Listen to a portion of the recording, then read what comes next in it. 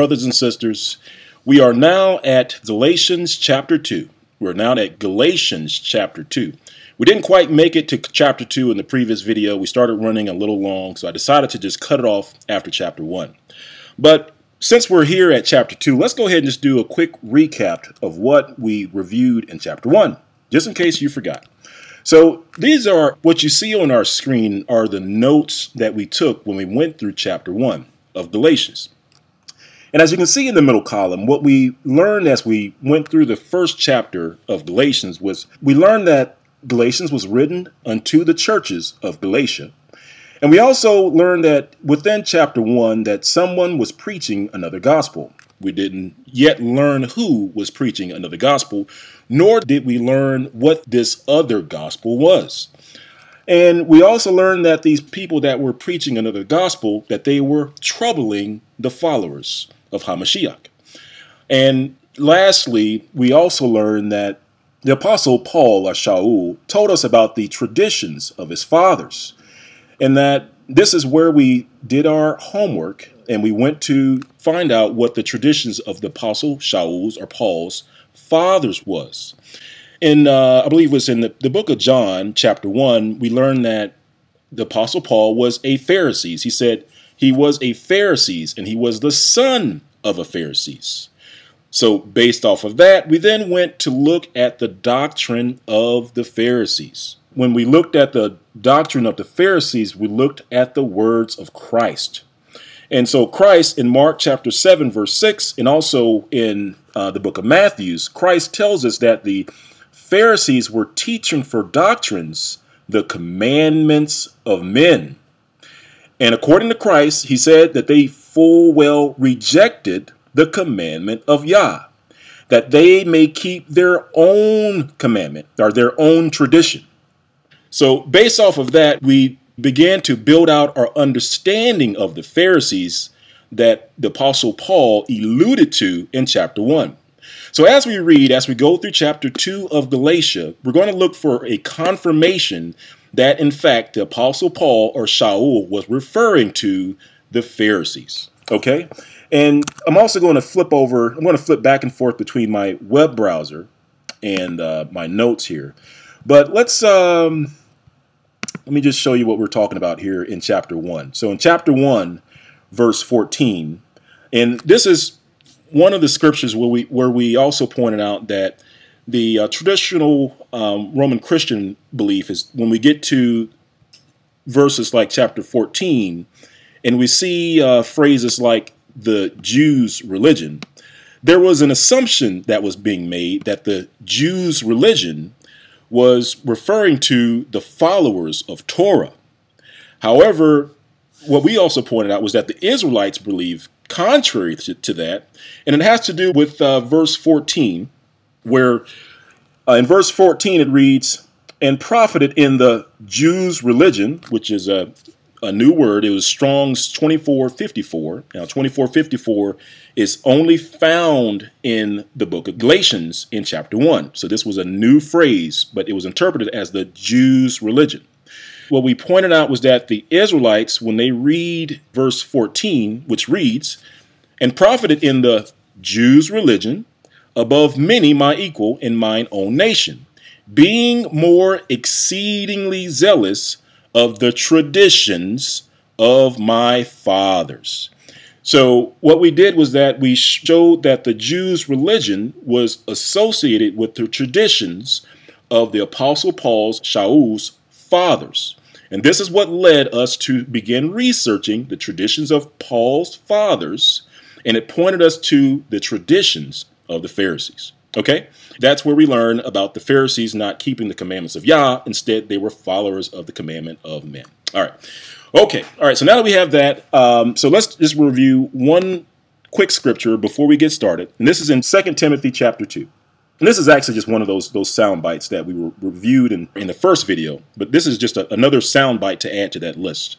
And I'm sure if you've been around in Christian circles enough, you may have heard this Bible verse referenced. And it goes, or it reads, "Study to show thyself approved unto Yah, a workman that needeth not to be ashamed, rightly dividing the word of truth." All right, so I wanted to read this just so that we all understand that when we read the book of Galatians, we have to study to show ourselves approved and search for the truth in the scriptures. Okay, and just for FYI, I'm going to keep reading because very few keep reading past verse 15.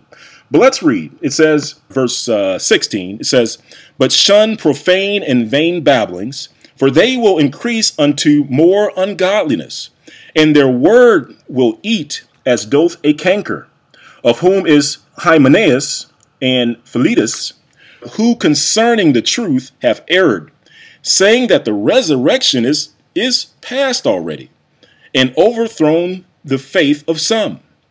Nevertheless, the foundation of Yah standeth sure, having this seal, Elohim knoweth them that are his, and let everyone that nameth the name of Christ depart from lawlessness."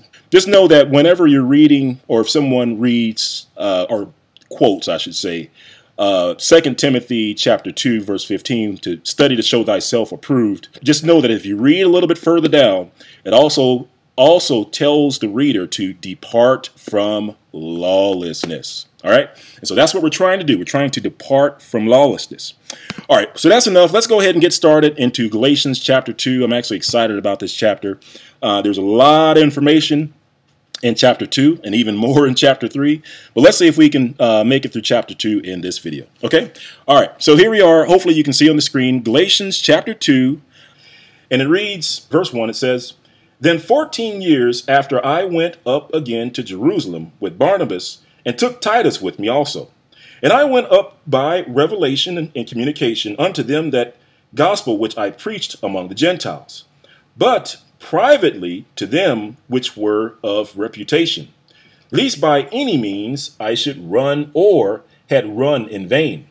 Verse 3, "But neither Titus, who was with me, being a Greek, was compelled to be circumcised." All right. So let's take a pause here. We're going to grab this quote here and want to add it to our notes at verse 3 where it says, "But neither Titus, who was with me, was compelled to be circumcised." The reason why we're grabbing this is that this plays a part in us being able to identify who was on the scene in Galatians. Okay, so this helps us identify who was on the scene in Galatians. And you'll see that once we make it through chapter 2.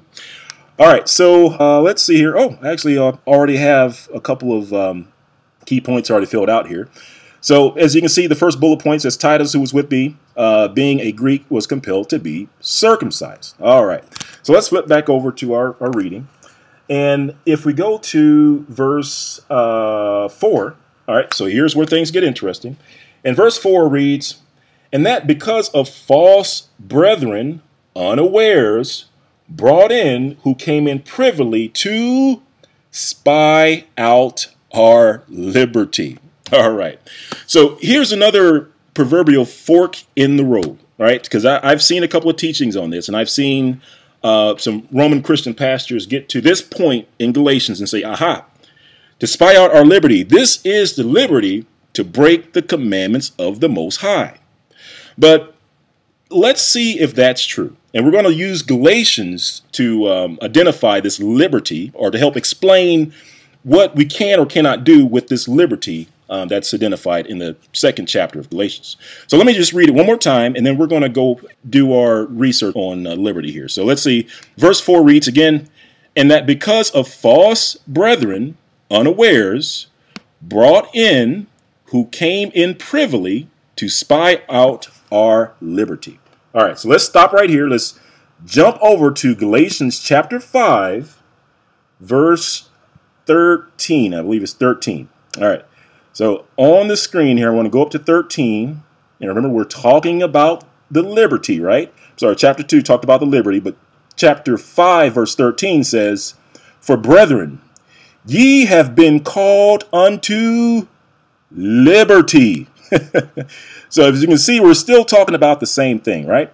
So let's read it again. It says, "For brethren, ye have been called unto liberty." Now I'm just going to jump back over to chapter 2 just so that you can see verse 4 says, and because of false brethren, unawares brought in, who came in privily to spy out our liberty. All right, so back over to chapter 5, it says, verse 13, it says, for brethren, ye have been called unto liberty. Now listen up, it says, only use not liberty for an occasion to the flesh, but by love serve one another. Let me read it again. It says, only use not liberty as an occasion to the flesh.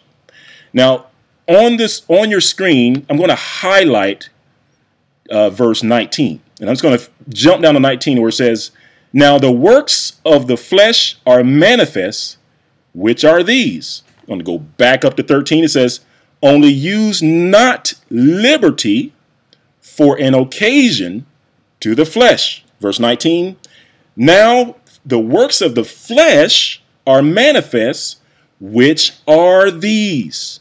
You understand? So it says, in verse 13, it says, don't use the liberty to do these things of the flesh. And then in verse 19, it lists out the works or the things of the flesh, which you should not do. Right? You understand? So let's do it one more time. Verse 13, it says, only use not liberty for an occasion to the flesh. Jump down to 19, it says, now the works of the flesh are manifest, which are these. And we're going to read it. It says, adultery, well, that's breaking the law. Fornication, that's breaking the law. Uncleanness, breaking the law. Lasciviousness, that's breaking the law. Idolatry, this is breaking the law. Witchcraft, hatred, variance, emulations, wrath, strife, seditions, heresies, envies, murders, drunkenness, revelings, and such alike, which means there's more than what's listed on this screen. Okay? And it says, and let's keep reading, it says, verse 21, it says, envyings, murders, drunkenness, revelings, breaking the law, breaking the law, breaking the law, and such alike, of that which I tell you before, as I have told you in the past, which means I told you this before, right? And it says that they which do such things shall not inherit the kingdom of Yah. You understand? All right. So what we learned here was that this liberty, which is, we see this liberty in verse 13, where it says, for brethren, ye have been called unto liberty. And then Apostle Paul or Shaul also says, only use not liberty for an occasion to the flesh. So don't do these fleshy things. And then verse 19 lists out the works of the flesh that you should not do, which happens to be breaking the laws of the Most High. As we read, now the works of the flesh are manifest, which are these. This is verse 19, adultery, fornication, uncleanness, lasciviousness. All right, and you can go on down the list here as it lists out these laws that are broken. Okay, so based on these liberties, we know that it's not talking about a liberty to break the Most High's laws, or put in another way, a liberty as an occasion to the flesh. Okay? All right, so let's go back over to Galatians chapter 2, and we're at verse 4. So now when we come up to this liberty, verse 4, we know that it's not talking about breaking the Most High's laws because of what we just read in Galatians chapter 5, which says, use not your liberty as an occasion to the flesh. The works of the flesh are these. Got it? All right. All right, so let's pick up where we left off in verse 4, where it says, and that because of false brethren, unawares brought in, who came in privily to spy out our liberty. All right, we got that.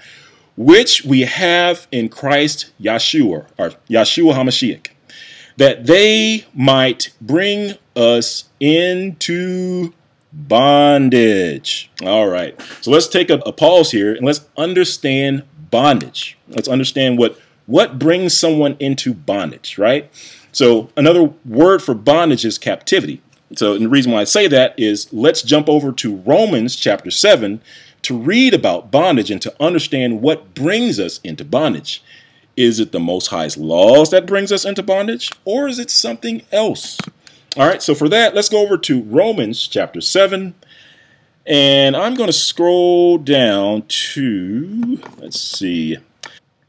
Okay, let's start at verse 22. So again, let's see what the Apostle Paul says. It says, verse 22, it says, "For I delight in the law of Yah after the inward man." Hallelujah. So we see that he delights in the law of Yah. Not done away with, right? This is in Romans. Now let's read verse 23, and it says, "But I see another law." So it looks like we have more than one law, right? And I think that also adds to the confusion where folks assume that there's just one law and they don't recognize that there's more than one law. But if we read in verse 23, it says, "But I see another law in my members, warring against the law of my mind, and bringing me into captivity," or another word of saying captivity is bondage, right? "And bringing me into captivity to the law of sin, which is in my members." Verse 24, "O wretched man that I am, who shall deliver me from this body of death?" Verse 25, it says, "I thank Yah through Yeshua HaMashiach. So then with my mind, I myself serve the law of Yah," which is what we're trying to do, right? So with my mind, I myself serve the law of Yah, but with the flesh, the law of sin. Now I have, and just in case you're thinking that, well, maybe this is talking metaphorical, let's put that to the test. Let's keep reading. Let's drop down to Romans 8, verse 1. And we have that on the screen, so you should see it there. It reads, verse 1, it says, "There is therefore no condemnation to them which are in Yeshua HaMashiach." All right, I'm going to highlight this on the screen. All right, because this too is a soundbite. Growing up in a Christian church for many, many years, I don't know about you, but I've heard this over and over again, and I totally believe it, right? And hopefully you do too. But what I want to point out is that what's often given as a soundbite is just the first part of this verse, right? Normally, folks aren't aware of what comes after the comma here in the King James. So let's look at that. It says, "There is therefore no condemnation to them which are in Yeshua HaMashiach." And the very next word says, "who." Now, this is important because this is a qualifier. In other words, it means there's no condemnation to them which are in Yeshua HaMashiach who do these things. Okay, so we're going to look at this qualifier to see what is required of someone so that they won't have any condemnation, right? And it says, "who walk not after the flesh, but after the Spirit." Let me read that again. It says, "who walk not after the flesh, but after the Spirit." Remember, we just read that in Galatians chapter 5, right? So let's hop over to Galatians chapter 5. Let me jump up to verse 13. "For brethren, ye have been called unto liberty, only use not liberty for an occasion to the flesh," right? It's saying the same thing in Romans. Let's go over to, back over to Romans chapter 8, verse 1, where it says, "There is therefore no condemnation to them which are in Yeshua HaMashiach, who walk not after the flesh," right? So back over to Galatians chapter 5, and it says, verse 13, "For brethren, we have been called unto liberty, only use not liberty for an occasion to the flesh," right? Saying the same thing. And go down, if you drop down to 19, remember we read this, it says, "For the works of the flesh are manifest, which are these," right? Back over to Romans chapter 8, it says, "There is therefore now no condemnation to them which are in Christ Yeshua, who walk not after the flesh." Jump over to Galatians chapter 5, verse 19. It says, now the works of the flesh are manifest, which are these. All right. And then it lists out adultery, fornication, uncleanness, lasciviousness, adultery, witchcraft, and all these other things of the law which we shouldn't break. Right. So according to Romans, we should not be walking after the flesh, which we saw in Galatians. Walking after the flesh is breaking the Most High's laws, right? Hopefully you can see that, right? Because it says, who walk not after the flesh. So you're not supposed to do these things of the flesh. And in Galatians chapter 5 says, now the works of the flesh are manifest, which are these. All right. So hopefully you got that. But let's keep reading. Let's keep reading. There's a lot of good information here. It says, but after the Spirit, verse 2 says, for the law of the Spirit of life in Yahshua HaMashiach has made me free from the law of sin and death. So we have, notice here we have two laws, right? For the law of the Spirit of life in Yahshua HaMashiach has made me free from the law of sin and death.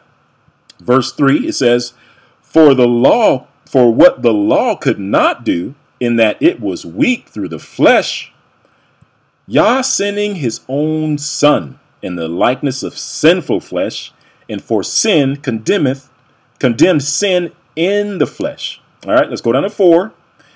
Now, this is another important one. Verse 4 says, that the righteousness of the law might be fulfilled in us. Very important. Notice the qualifier after the word us. It says who. So again, you have to do something to have the righteousness of the law fulfilled in you, right? So let's read it again from the top, verse 14 in Romans 8. I'm sorry, not verse 14, but verse 4.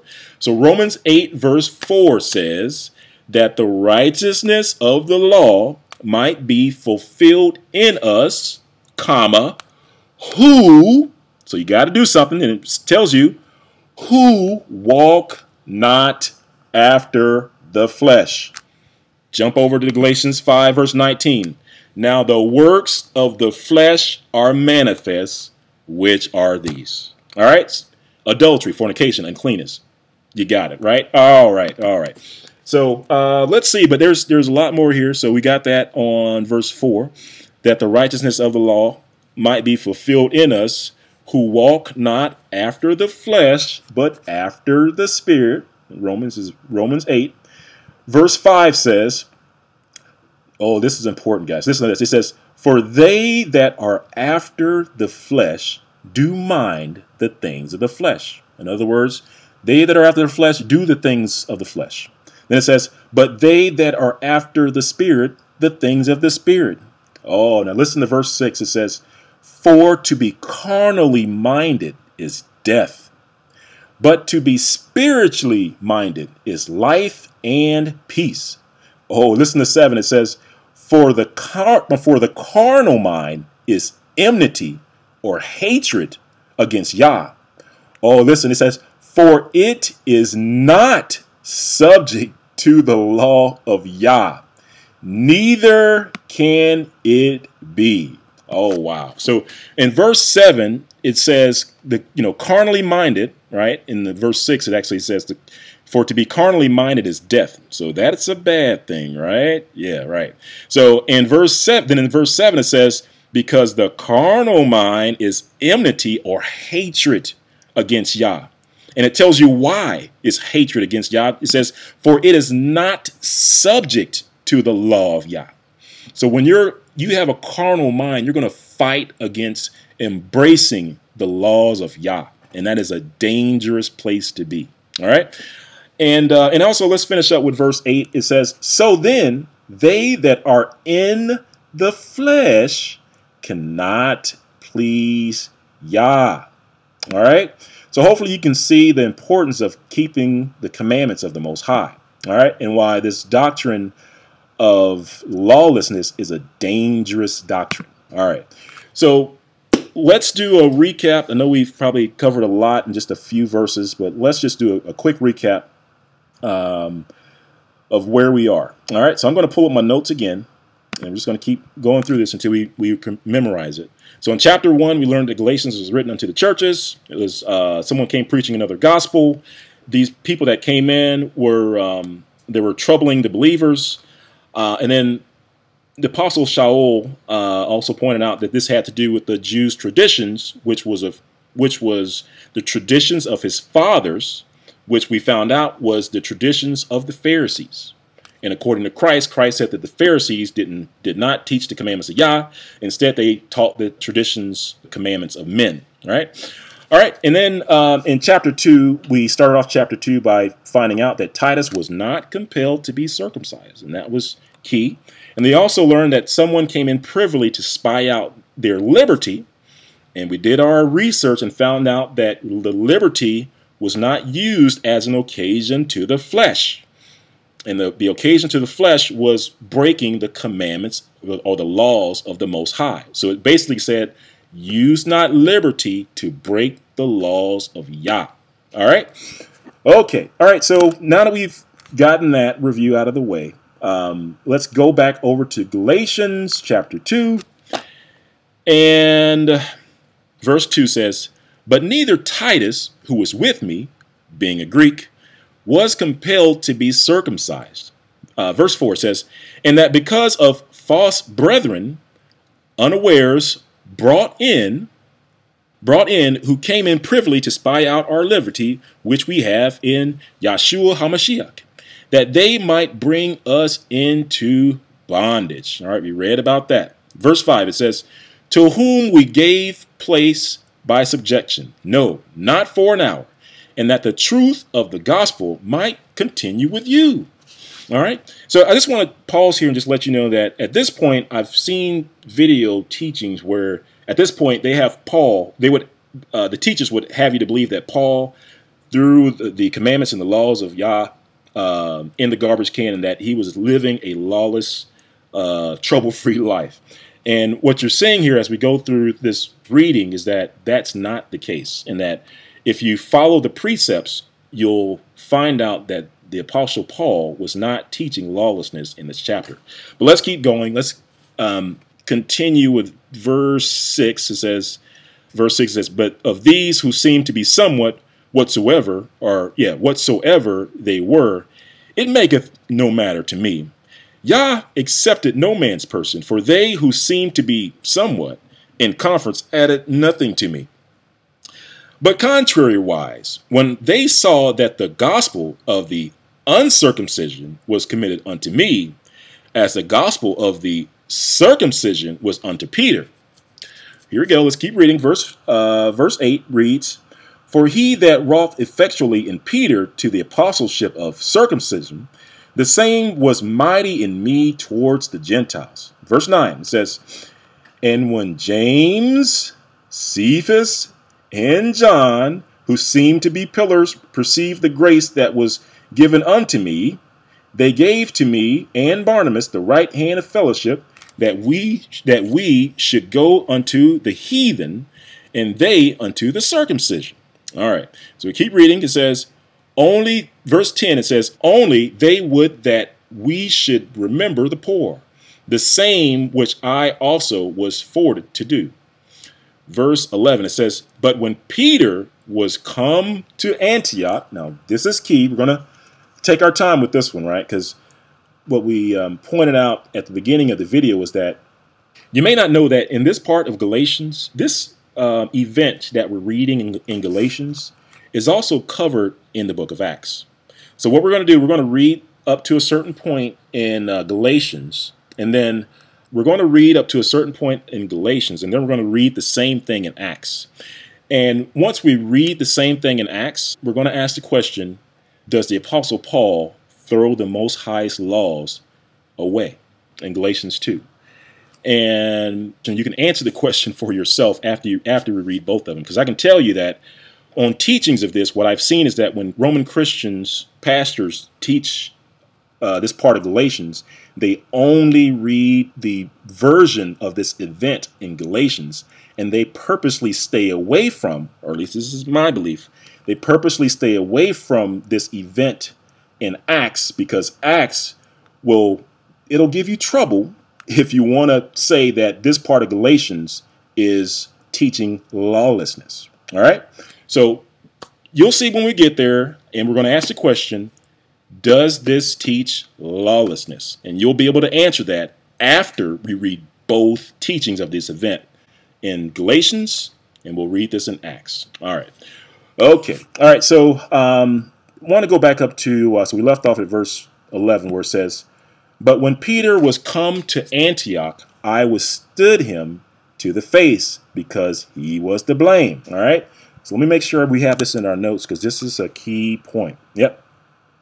So in our chapter 2 notes, I have Peter was come to Antioch, and I withstood him to the face because he was to blame. All right. So Peter was to blame for what's about to happen, or at least from the Apostle Paul or Shaul's point of view. All right. So verse 12, we keep reading to get some more understanding of what's going on. And verse 12 says, for before Peter came, that certain came from James. So we know that certain came from James. So this is key too, because when we read this in Acts, we're going to see who came from James. But in the Galatians, it only says that certain came from James. So we don't yet have enough information to know who came from James. But it says certain came from James. He did eat with the Gentiles. But when they were come, it says he withdrew and separated himself. All right. So what did Peter do? Did he eat pork, shrimp, crabs, and lobsters? No, he didn't. He withdrew and separated himself. So we're going to look for this behavior of Peter in Acts, right? So I believe we captured that. Yep, we said Peter withdrew and separated himself. And actually, let me see if I can clean this up a little bit, because it looks like some of these aren't related, but they are actually related. So when Peter came, he withdrew and separated himself. All right. Fearing them which were of the circumcision. Verse 13 reads, and the other Jews disassembled likewise with him, insomuch that Barnabas also was carried away with their dissimulation. All right. Verse 14. Now it says, but when I saw that they walked not upright according to the truth of the gospel. Let's pause right there. How did Paul know that Peter was not walking upright according to the truth of the gospel? The answer is up here where it says, because he withdrew and separated himself. So right now we don't know how or why that would tell Paul that he's not walking upright according to the truth of the gospel. But let's wait until we get over to Acts to see if we can clear this up. Okay. All right. So verse 14, where it says, let me start at the beginning. It says, but when I saw that they walked not uprightly according to the truth of the gospel, I said unto Peter before them all, if thou being a Jew, listen up, if thou being a Jew livest after the manner of the Gentiles, okay, and not as do the Jews. All right, so here we are. We're going to look at this on Bible Hub, so we can take a look at these Greek words actually behind these English words. So let's see. In verse 13 it says, and the other Jews disassembled likewise with him, insomuch that Barnabas was carried away with their dissimulation. But when I saw that they walked not unrightly according to the truth of the gospel, I said to Peter before them all, if thou being a Jew, and I'm going to highlight this so that you can see it, 2453, a Jew, 2453, livest after the manner of Gentiles, and not as do the Jews. 24:52. So this is 24:52. Why compellest the Gentiles to live as do the Jews? 24:50. So the takeaway here is that let's look at both of these. It says, if thou being a Jew livest after the manner of Gentiles and not as do the Jews. So I'm going to click on here so we can take a look at Strong's 24:52. Notice that this is in the Bible one time, and it's in Galatians one time. So in other words, this is a new word. So we have to use the scriptures to tell us what this new word is, right? And likewise, if we click on this one, this is 24:50. If I click on 24:50, and you'll also see that this is in the Bible one time. So what that means is that whenever we come across these new words, we have to just do a bit more homework to find out what these new words are. And the reason why I say that is because I think what most people do is that when they get to this phrase, they're thinking that this word Jews is the same as the Jews as 24:53. It says, if thou being a Jew, which is 24:53. So when you come to the latter part of verse 14, most people assume that it's the same Jews, but instead it's 24:52, and likewise it's also 24:50. All right. And so this is actually, and if 24:50 is actually a better description where it says to Judaize. So I've heard some people say a Judaizer. So this is a Judaizer. So it's not a Jew, which is 24:53. This is a Judaizer. Okay. All right. So, but let's confirm. We always like to cross-check our findings, right? So we always like to cross-check our findings. So to do that, we're going to keep reading, and let's just keep reading, and then once we get to a good stopping point, we're going to flip over to the book of Acts. All right. So because I've also seen pastors use this to say, hey, if thou being a Jew livest after the manner of Gentiles, and they say, aha, you see, brother. So the Apostle Peter threw away this is saying the Apostle Peter threw away the Most High's laws, and that he was living like a heathen. It doesn't say that. It says livest after the manner of the Gentiles, and at this point we don't know what exactly Peter was doing. But what we're saying is that just wait until we get over to the book of Acts, and then you can make up your mind. All right. All right. So let's keep reading. And like I said, we're going to get to a good stopping point, and then we're going to jump over to Galatians and see if we can clear this part of the scriptures up. All right. So go on to verse 15. Actually, let me start back at verse 14 where it says, But when I saw that they walk not uprightly according to the truth of the gospel, I said unto Peter before them all, if thou being a Jew livest after the manner of the Gentiles, why compellest thou the Gentiles to live as do the Jews, or the Judaizers?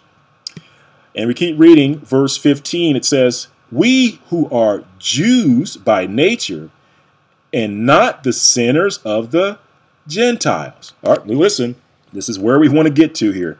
It says, knowing that a man is not justified by the works of the law, but by the faith of Yeshua HaMashiach. And I'm just going to read the rest of 16, but we're going to come back to the top of 16. It says, even we have believed in Yeshua HaMashiach, that we might be justified by the faith of Christ, and not by the works of the law. For by the works of the law shall no flesh be justified. All right. So in verse 16, let's point out a few things. You see this phrase here that says works of the law. All right. So this too, it's a relatively new phrase. This phrase is not in the Old Testament. Let me say that again. This phrase, works of the law, is not in the Old Testament. This is a New Testament phrase, and it's actually only in the Bible 3 times. It's in Galatians, and then it's in Romans, the book of Romans, once, and they're both referring to the same thing. So one of the forks in the road is that when Roman Christian pastors get to the works of the law, they assume that the works of the law is referring to Torah. All right. But what we're going to do, we're going to read this same event in Acts, and we're going to see exactly what the works of the law refers to. Okay. All right. And we'll also see if the works of the law, what it has to do with Judaizers in verse 14. All right. We see what it has to do with Judaizers. All right. Okay. So let's remind ourselves what we just read. So verse 16, it says, knowing that a man is not justified or saved by the works of the law. Okay. So this is what chapter 2, verse 16 is talking about. So now let's go over to, we're going to go over to the book of Acts. And this is where things get interesting. So we're going to go over to the book of Acts and read about the same event in the book of Acts. So I'm going to start a little bit above where we're going to do our comparison. But I'm going to go above, let's see, start above it in Acts chapter 14, verse 28. And let's see here. All right. So I started here just so that you can see that they're in the same place where it says in verse 26, it says, and then sailed to Antioch, right? So we read that in our in Galatians. Let me see. Did we capture that anywhere in our notes? Yep. So chapter 2, Galatians chapter 2. So remember, it says Peter was come to Antioch, right? So this is in Galatians chapter 2. That was one of the notes that we captured. So Galatians, just want to point out that this event in Galatians takes place in Antioch. All right. So in the book of Acts, chapter 14, I just wanted you to see that this is picking up in Antioch and is getting ready to go into the same event in Galatians. And it says, and thence, verse 26, it says, and thence sailed to Antioch, from whence they had been recommended to the grace of Yah for the work which they fulfilled. Verse 27, it says, and when they were come and had gathered the church together, remember, let's look at our notes for Galatians. And remember, Galatians was written unto the churches of Galatians, right? So you can see that in our notes. I have it highlighted here. So Galatians was written unto the churches of Galatia. So let's go back over to Acts, verse 27. It says, and when they were come and had gathered the church together, they rehearsed all that Yah had done with them, and how he had opened the door of faith unto the Gentiles. And there they abode long time with the disciples. All right. So now here we go. We're going to go over to the next chapter. And this is where things get a little interesting in the event that we read in Galatians. Because now we're going to get a different perspective on what we just read. All right. So Acts chapter 15, verse 1. And it said, and certain men came down from Judea. Stop. Let's go over to our notes, because we read this in Galatians. However, it read differently, where it said, let's see, in Galatians chapter 2, it said, and certain came down from James. So certain men. So in Galatians, it said certain men, or certain came down from James. But in the book of Acts, it says, and certain men came down from Judea. Right? So, and as we read here, we're going to see that these certain men in Judea were with James. So let's keep reading. It says, what did they do? They said, they taught the brethren and said, let's listen closely. It says, except ye be circumcised after the manner of Moses, you cannot be saved. All right, brothers and sisters, what does it say? These men that came down from Judea were teaching, except a man be circumcised after the manner of Moses, they can, or you cannot be saved. Or another word for saved is justified, right? So now we know who came down, or sorry, now we know that what these brothers that came down from James or Judea were preaching. Now let's point out the fact that this doctrine is not Torah, right? This is not the teachings of Moses. Let's keep reading to see whose teaching this was. That you had to be circumcised to be saved, right? So that was not Torah. This was a twisting of the Old Testament doctrine. And if we keep reading, it says, let's see, I'll make sure I captured this in our notes. Works, yeah, except you be circumcised after the manner of Moses, you cannot be saved. All right, we captured that. So let's keep reading. And it says, and actually, bear with me just for a moment. I'm going to get my other Bible on the same page. Let's see here. All right, there we go. And bring it up to the top. All right.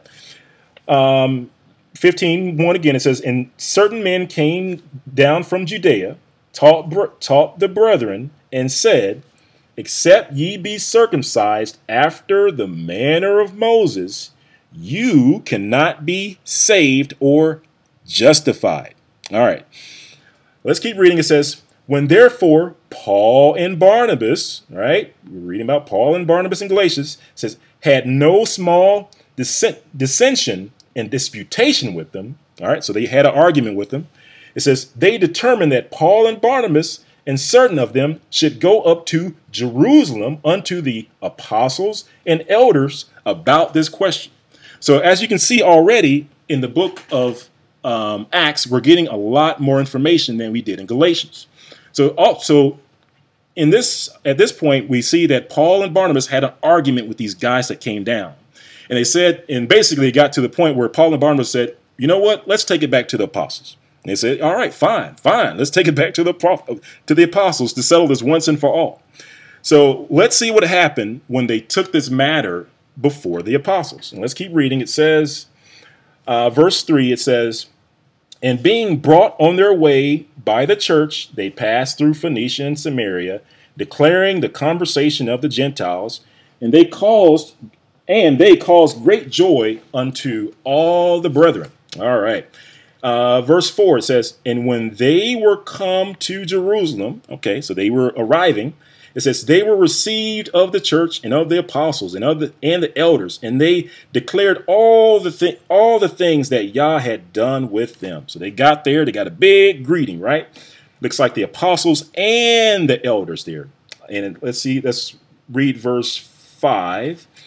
And it said, but there rose up certain of the sect of the Pharisees.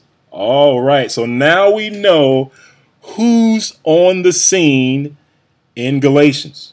Let's keep reading. It says, saying that it was necessary to circumcise them. So we know where it came from, right? And to command them to keep the law of Moses. Let's keep reading, right? In the verse 1, it was to be saved. But here it just says that it was needful to circumcise them and command them to keep the law of Moses. All right.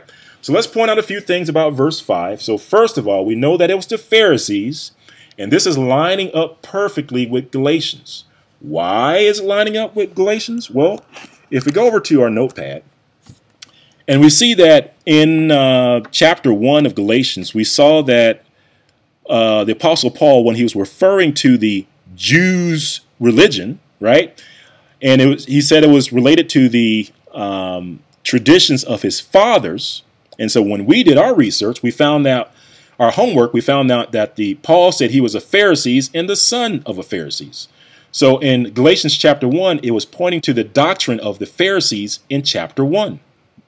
And that's where we went and we started looking at the doctrine of the Pharisees that, according to Christ, said that these Pharisees were teaching for doctrines the commandments of men, and that they were rejecting the commandment of Yah, that they would keep their own tradition. All right. So over in Acts, we're now seeing that Acts is confirming what we suspected in Galatians 1. Why? Because in Acts, it tells us that it was the Pharisees that were causing problems, right? It was the Pharisees that said, in verse 5, they were saying, but there rose up certain of the Pharisees would believe, saying that it was needful to circumcise them, right? To be saved, right? And which is what verse 1 said, to be saved, and to command them to keep the law of Moses. All right, so let's keep reading to see if it's saying to throw away the commandments and laws of the Most High. We got to keep reading. All right. So let's. So now we know that the breakdown of Galatians, Acts confirms the breakdown that we just went through with Galatians, with the Pharisees. Okay. All right. So let's keep reading. It says, verse 6. It says, and the apostles and the elders came together to consider of this matter. Verse 7. It says, and when there had been much disputing, Peter rose up. Let's stop. Remember, we were reading about Peter in Galatians. So in Peter in Galatians in chapter 2, it says, Peter had come to Antioch and he withstood him to the face, right? Because he blamed Peter. So in Galatians, we see that Peter and Paul had words. And Paul was correcting Peter in Galatians. But let's see, and the reason why is because he saw Peter. What did Peter do? He withdrew and separated himself, right? He withdrew and separated himself in the book of Galatians. So let's look to see what that means, see if we can find some additional information in Acts about what that actually meant, right? All right, so let's let me find my place again. And let's see here. That was verse 7. Let me move that up to the top of the screen. All right, so it says, verse 7, it says, and when there had been much disputing, so they were arguing, Peter rose up and said unto them, men and brethren, you know that a good while ago Yah made choice among us. Listen, it says that the Gentiles, so we read about the Gentiles in Galatians, right? It says the Gentiles by my mouth should hear the word of the gospel and believe. Verse 8, and Yah, which knoweth the hearts, bear them witness, giving them Holy Ghost, or the Ruach, and even as he did unto us. All right, let's listen to see what happens next. This is very important. It says, and put no difference between us and them. Let's go. Remember, let's go back over to Galatians, because I really want you to see this. In Galatians 2, this is where it says Peter withdrew and separated himself. So in Galatians, Peter withdrew and separated himself, and then him and Paul have words. But now we see in Acts, he's singing a different tune, where Peter's saying, where it says in verse 9, it says, and let me start at verse 8, and says, and Yah, which knoweth the hearts, bear them witness, giving them the Holy Ghost, or the Ruach, even as he did unto us, and put no difference. So according to the Most High, there was no difference between the Gentiles and these Jews, right? But in Galatians, Peter's separating himself, saying there was a difference, right? So now you can see why Paul confronted Peter when he separated himself. But here's Peter telling us why there should not have been a separation, right? This is Peter telling us in Acts why there should not have been a separation, or why there should not have been a difference. So Peter says in Acts 15, verse 8, he says, and Yah, which knoweth the hearts, bear them witness, giving them the Holy Ghost, or the Ruach, even as he did unto us, and put no difference or separation between us and them, purifying their hearts by faith. All right. So now we're getting some additional information as to the separation that was captured in Galatians 2. But let's keep reading. It says, now therefore, why tempt ye Yah to put a yoke upon the neck of the disciples, which neither our fathers nor we were able to bear? Verse 11, but we believe that through the grace of Yahshua HaMashiach, we shall be saved. Now that's verse 11. Now let's pause here for a moment and just point out that at this point in the book of Acts, we see that the Apostle Paul fighting against the doctrine of the Pharisees. Let me say that again. In Acts, we see the Apostle Paul fighting against the doctrine of the Pharisees, and instead saying that it is through the grace of Christ we shall be saved. And as a point of reference, when we take a look at the book of Galatians, which is describing the same event, and let's go over to Galatians chapter 2, and let's look at verse 16. You should see it there on your screen. And it says, notice here it says, and I'm going to read verse 16. It says, knowing that a man is not justified or saved by the works of the law, but by the faith of Christ Yeshua. All right? And let's see if you can pick it up. So in Galatians, in chapter 16, it's comparing being saved by Christ through faith versus being justified by the works of the law. Okay? That's what it says in Galatians, talking about the same event. However, when we go over to the book of Acts, it's comparing being saved by Christ versus the doctrine of the Pharisees. All right, so what this is telling us, as it's describing the same event, this is telling us that the doctrine of the Pharisees is called the works of the law in Galatians. You get it? So once again, in Galatians, it calls it the works of the law. However, in Acts, when it describes the same thing, it actually goes into detail and shows us, or the readers, that it is actually the doctrine of the Pharisees. All right? And I believe we captured this in our notes. Let me just make sure. All right, so if you look off to the left, I actually made some additional notes here off screen. But what I did was, in our keywords, you'll see an entry there for the works of the law. And what I have here is, I want to point out that in Acts, Acts describes the doctrine of the Pharisees versus the faith of Christ. However, in Galatians, which describes the same event, it actually calls it the works of the law versus the faith of Christ. All right.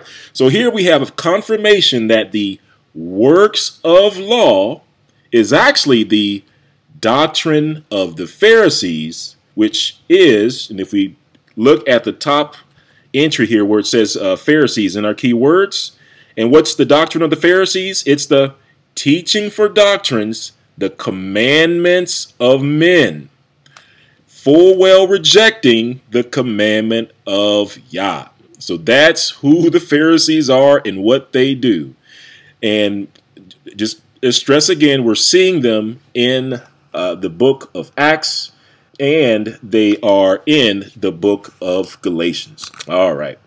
Okay. All right. So now that we have that taken care of, let's see. Let me see if I can find our place again. And I believe we left off at verse... Yeah, let's start off with verse 12. I'm going to read this in my book. I'm going to try to keep both screens in sync. Okay, so Acts chapter 15, verse 12 reads, Then all the multitude kept silent and gave audience to Barnabas and Paul, or Shaul, declaring what miracles and wonders Yah had wrought among the Gentiles by them. Verse 13, And after they had held their peace, James, listen up, answered, saying, Men and brethren, hearken unto me. And so, in other words, he's saying, listen up. He says, Simon hath declared how Yah at first did visit the Gentiles, to take out of them a people for his name. And to this agree the words of the prophet, as it is written. Verse 16, and bear with me just for a moment, I'm going to advance the screen here.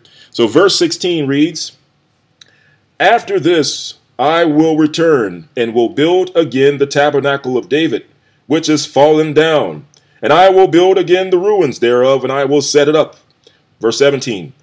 That the residue of men might seek after Yah, and all the Gentiles upon whom my name is called, saith Yah, who doeth all these things. Verse 18. Known unto Yah are all his works from the beginning of the world. Verse 19. All right, now let's pay attention here, because verse 19, this is the beginning of explaining, or this is the beginning of telling us whether or not the laws of the Most High are done away with. So this is key. So if you could just pay close attention from verse 19 onwards. All right.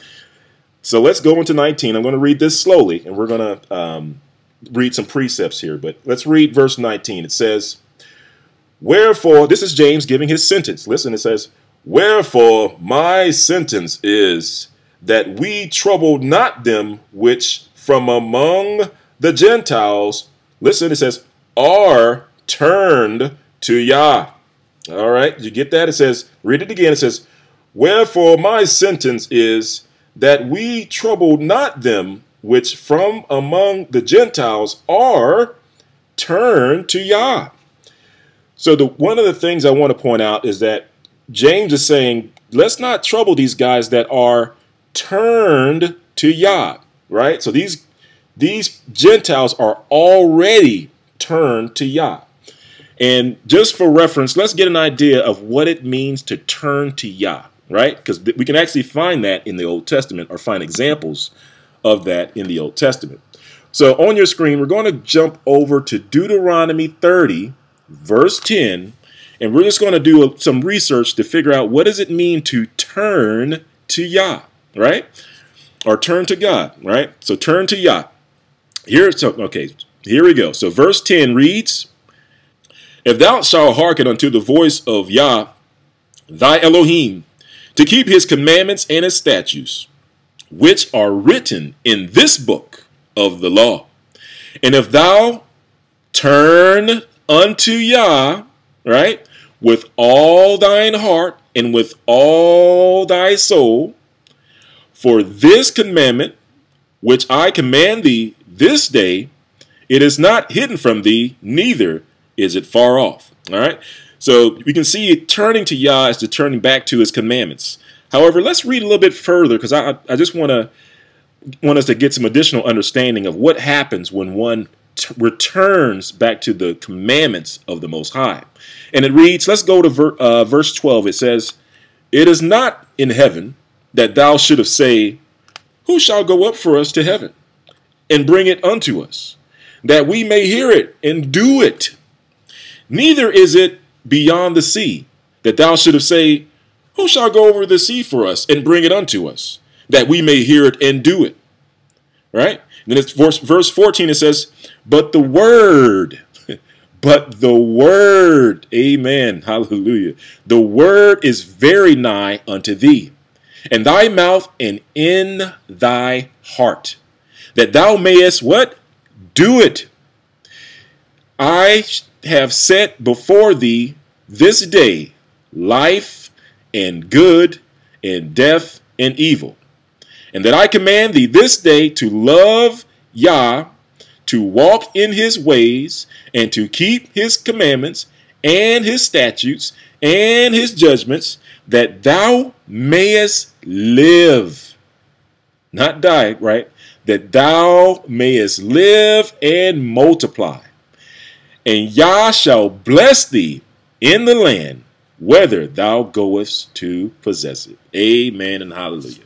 All right, so you see that I just wanted to read a little bit further on so that you can see the blessing associated with keeping the commandments of the Most High, because this doctrine out there is actually teaching lawlessness and trying to get the believers to not keep the commandments of the Most High, which brings in a curse. All right. So anyway, we came here to read what it means to turn to Yah. So if we just refresh our reading here, if we look at verse 10 again, it says, if thou shalt hearken unto the voice of Yah to keep his commandments and his statutes, which are written in this book of the law, and if thou turn unto Yah, turn unto Yah with all thine heart and all thy soul. All right, so the takeaway here is to turn to Yah is to keep his commandments. When we saw that when we read a little bit further down. This is an interesting one in Hosea. In Hosea chapter 12, verse 6, let's see here. Verse 6 reads, therefore, turn thou to Yah, keep mercy and judgment, and wait on Yah continually. All right? So hopefully you're getting an idea of what it means to turn to Yah, right? It means to turn back to his laws, statutes, and commandments. But let's go back over to Acts 15, and let's see if we can find our place again, okay?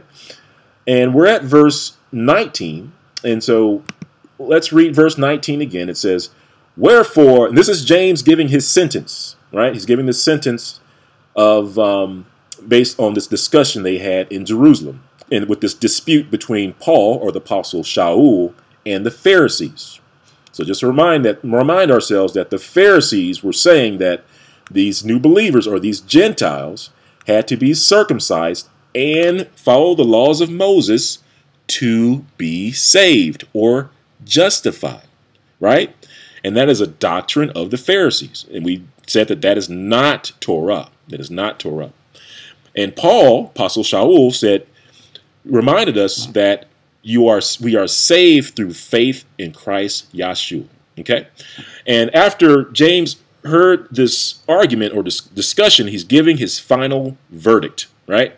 And so we pick it up in verse 19, and it says, wherefore my sentence is that we trouble not them which from among the Gentiles, listen, it says, are turned to Yah. And we read about that in Deuteronomy. So let's keep reading. It says, verse 20, but, here we go, but that we write unto them, okay, that they abstain from pollutions of idols, well, that's a law, and from fornication, that's a law, and from things strangled, that's a law too, and from blood, and that's a law. All right. So at this point, we see James giving a final verdict. And keep in mind, James is there with the other apostles, right? So James is there with Peter. We had Peter on the scene.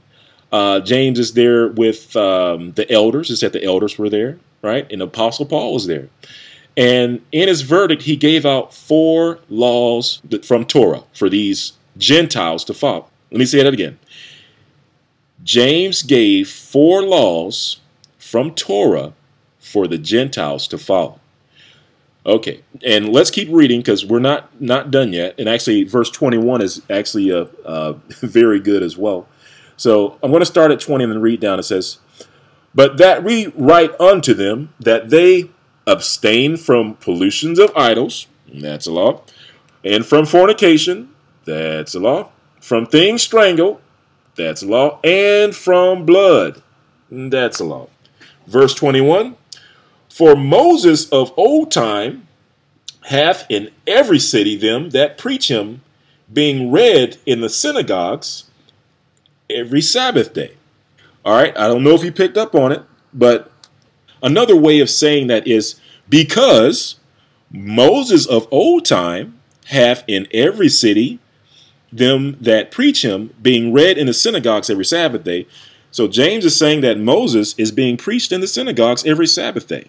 If you read between the lines, James is saying we shouldn't have to tell these Gentiles to follow the laws of Moses because Moses is being taught in the synagogues every Sabbath day. All right? But let's keep reading to see if we can confirm this, right? So let's keep reading.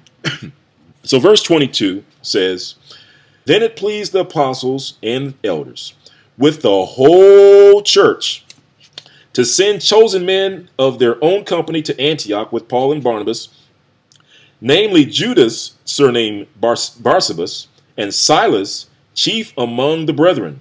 Verse 23, and they wrote letters by them after this manner. The apostles, all right, now we're going to read what the letter says. It says, the apostles, the elders, and brethren send greetings unto the brethren which are of the Gentiles in Antioch and Syria and Cilicia. All right, let's keep reading. It says, verse 24, it reads, for as much as we have heard that certain went out from us have troubled you. All right, so let's read that again. It says, for as much as we have heard that certain went out from us have troubled you. Now, just as a FYI, we did read this in Galatians, and we saw that, I believe it was in Galatians 1. I don't want to lose my place here. Let me, I just want to show you that really quick. So let me go over to Galatians 1. All right, so in Galatians chapter 1, looks like verse 7, it says, and this is where it says, which is not, and this is where they were teaching about the gospel. Oh, here, let me read verse 6 and then read it down. It says, I marvel that ye are so soon removed from him that called you into the grace of Christ unto another gospel, right? So in Galatians, these are the people that were calling them unto another gospel.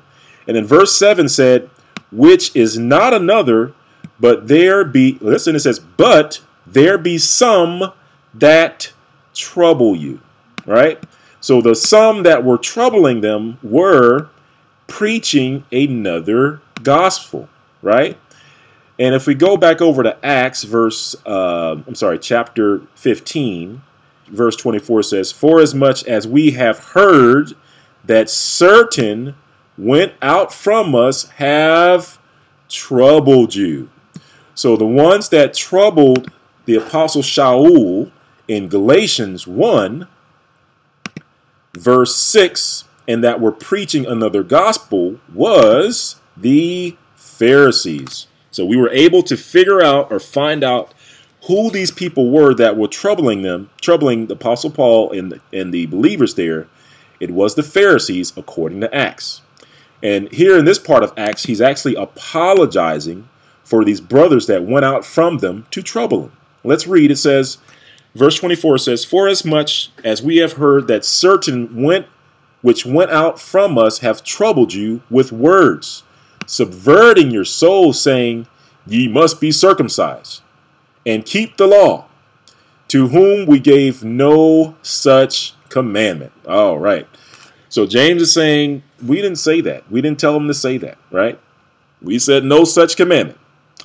Now let's listen to what James says. It says, it seemed good unto us, and this is verse 25, being assembled with one accord to send chosen men unto you with our beloved Barnabas and Paul.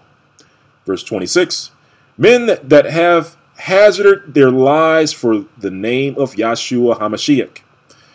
We have sent therefore Judas and Silas, or who shall also tell you the same things by mouth. All right, so they're sending these brothers to also say the same thing that this letter is saying, right? Okay, so verse 28, and this is where it gets good as well. It says, verse 28 says, for it seemed good to the Holy Ghost. Oh, wait a minute. All right. So not only are the apostles giving this message, but now it's the Holy Ghost or the Ruach, right? The Holy Spirit.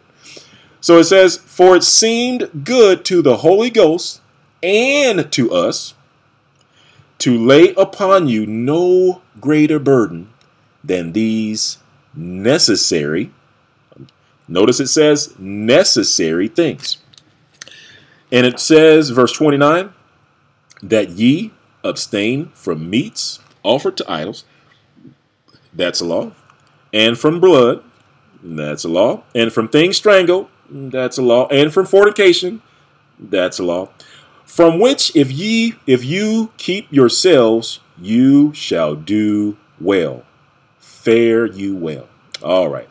All right, so let's look at what we just read. So note that in verse 28, we see that the Holy Ghost, along with the apostles and the elders, right? So you have, just taking a quick roll call of who's here in Jerusalem. So you got Peter, you have James, you have Paul, right? You got Barnabas, and you have the elders, and we have the Holy Ghost giving these Gentiles 4 commandments of Torah.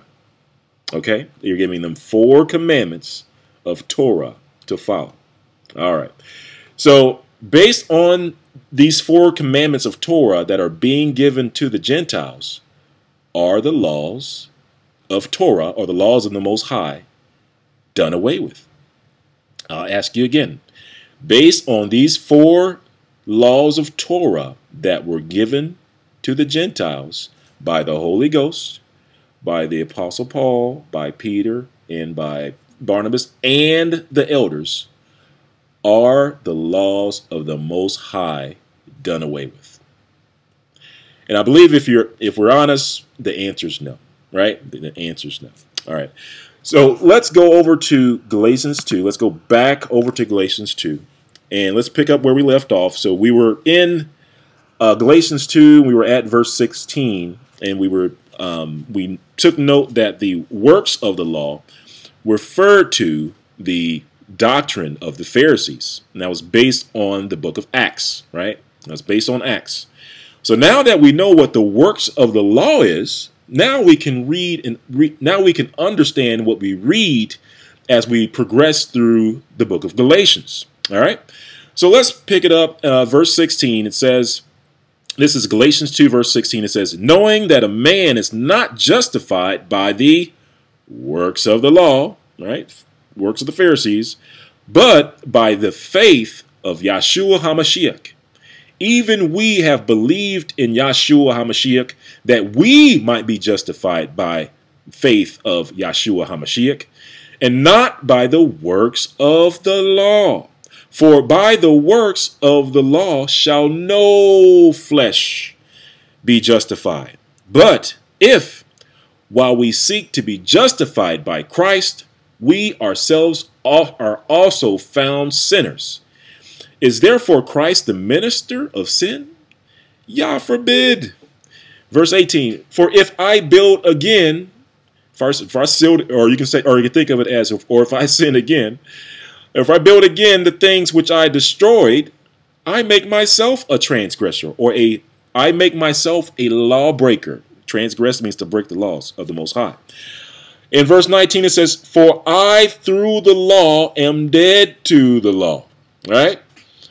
That I might live unto Yah. I am crucified with Christ. Nevertheless I live, yet not I, but Christ liveth in me.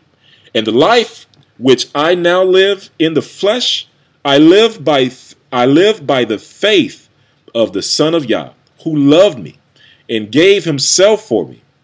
I do not frustrate the grace of Yah. For if righteousness come by the law, then Christ is dead in vain. All right, brothers and sisters. So let's take a brief recap of what we've learned so far in chapter 2 of Galatians. All right. So as we switch over to our notes, and we noticed that at the top of the Galatians, it started off by telling us that Titus was not compelled to be circumcised. And we discovered that that was relevant because when we read the same account in the book of Acts, we found that it was the Pharisees that were trying to get these believers to be circumcised to be saved, right? So we see that Galatians and Acts is lining up. But when we read both Galatians and Acts, we now have a greater understanding of what was going on, right? So now hopefully you can see that if you just read Galatians by itself, you're really shortchanging yourself because you're only getting half the story, and you will be prone to errors if you do it that way. Okay? All right, so let's get back to our note. We just said that Titus was not compelled to be circumcised, and we also saw in the book of Acts that the Pharisees were trying to compel people to be circumcised to be saved, right? And then it says there were men had come to spy out their liberty, and we looked up liberty in Galatians chapter 5 to make sure that we were all on the same page, that this liberty was not liberty to break the laws of the Most High.